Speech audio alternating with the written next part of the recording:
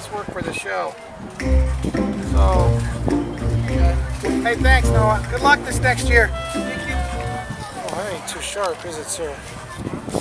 Well, it's got a little bit of an edge. Let's see if we can improve on that.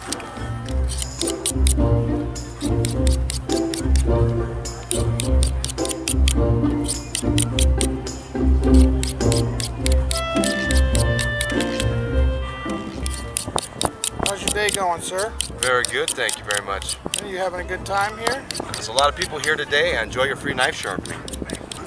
Well, basically, I'm just taking this tungsten carbide blade right here, and I'm taking this 90-degree corner, and I'm just putting it the same plane as the bevel of the steel blade, and I'm just brushing it lightly, just matching that bevel, and we're brushing out any nicks and imperfections in the blade, so that hopefully when we're done, we have a much sharper cutting instrument.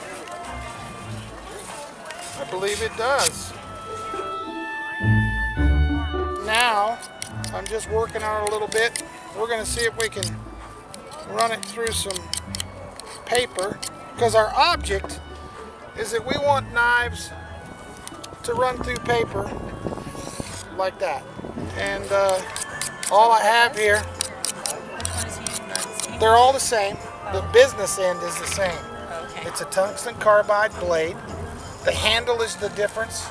With this product here that I'm using, it's got a little extra. It's a 4-in-1 tool. So it's got a little fire starter on there if you want to start yourself a fire. Or that's cool. Loan it to your junior high son and let him get expelled from school. I believe we made an improvement to that knife. There you go. Thank you. You're welcome. There you go. Which one do you want? Can you break that down?